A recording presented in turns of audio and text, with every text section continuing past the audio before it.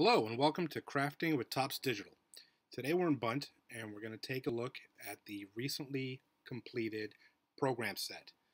This is very similar to the recent 25 card series where it's available in two additional insert variants, and they have 5 card releases in a 24-hour period for the regular inserts.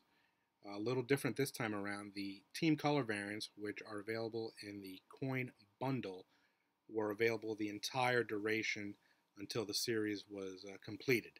So that was a little wrinkle if we're used to the release structure of RPM and portraits.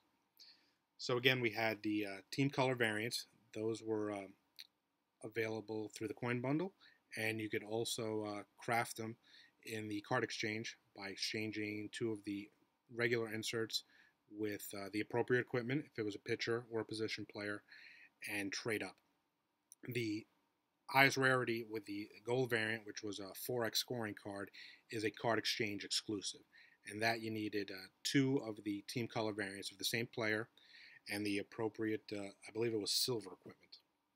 The nice thing about this series also is the team color variants, although they were only 1.5x scoring, you could use your blue equipment. I don't know about people listening out there, but I had no shortage of blue equipment in my card sheet, so it's good to find a use for them.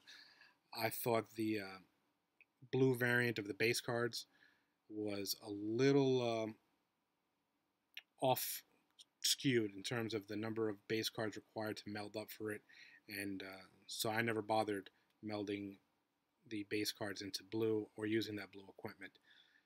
And now we have a pretty good use for them in terms of this program's insert series. So again, if you look at the article, it has all those details that I've just mumbled through. You have a nice checklist here at the bottom. It shows you all the 25 players that were available. And again, they're still available in the team color variant in the bundle. The regular inserts were the staged 5-card release. But enough about this. Let's go over to the card exchange, and you know what? Let's do something different. As I've mentioned before, there's multiple ways to get to the card exchange. You could go to the drop-down list, go straight to the card exchange selection. You could go to the all card sheet, find the card that you want to meld for or craft, and click on the icon button.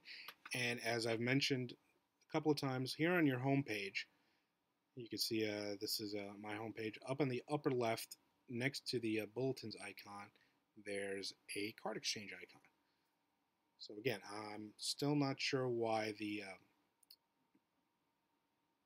custom settings that I select aren't sticky in this screen, but they just aren't. So we're going to go ahead and filter on programs, and there we have this selection of the program cards that you can craft for. You can see the gold tint and the various team color variants. So I'm going to go ahead and look for one of the cards that I have the required. Skipped over them. Let's see. Where is Madison Bumgarner? There he is. Okay, so again, in some of the previous sets like RPM and portraits, you had a 24-hour window to craft some of these team variants or the color variants, or the let's just call it the mid-range variant of the insert. You would use the regular insert that was available in the guaranteed packs, and again, I used some coins, got a couple of guaranteed packs. I think I was able to get 2 of the same Bumgarner card with 4 purchases. And again, that's nice because you're limited to 5 cards that are available in a guaranteed pack. So if there's a particular player that you want to go after, if you don't want to complete the whole set, that's you should take advantage of that option. So let's go ahead and click on Mr. Bumgarner. Ace for the San Francisco Giants, World Series MVP, hitting star. A little controversy if he should be in the All-Star home run hitting contest. And again, this is what you want to see. Everything is grayed out, meaning that you have the appropriate number of cards, which I think, personally, again, my opinion, is reversed.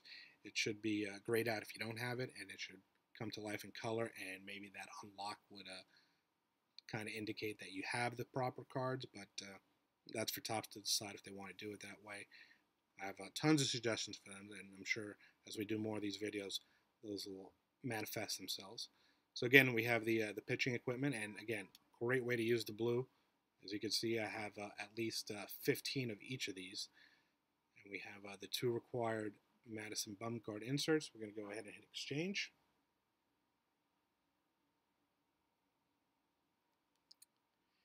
And there we have our splash screen, and pretty soon we should hear the shredding of the old cards, and we're crafting into a brand new San Francisco color variant Madison Bumgarner insert. Alright, so award day is coming up pretty soon. If you haven't completed your set, you can still purchase some of the team color variants or go to the fan feed, start trading. I have a few programs available. If you want to shoot me a trade, be my guest.